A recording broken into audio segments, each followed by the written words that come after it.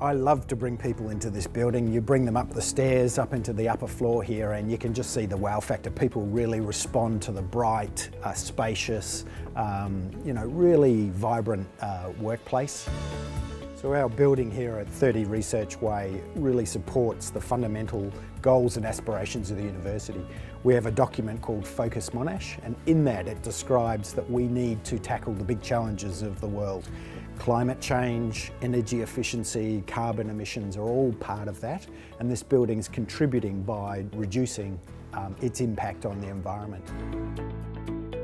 I think it's a great example of an adaptive reuse project where an old warehouse was stripped down and the bones of the building were able to be reused and revitalised, and you're able to see that as you walk through the building.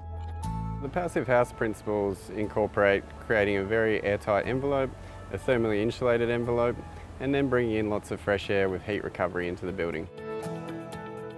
The building has double glazed thermally broken windows, it has very thick insulation around it, and it has an airtight layer within the inner layer of the building that stops the ingress of unwanted air into the space.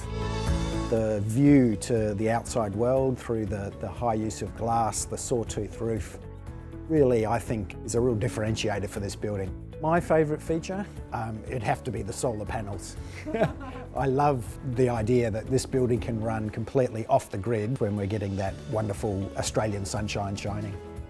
So winning the Grand Gown Awards is a great opportunity for us to showcase the lessons learned and to inspire our peers to perhaps adopt things like the passive house principles to improve their buildings going forward.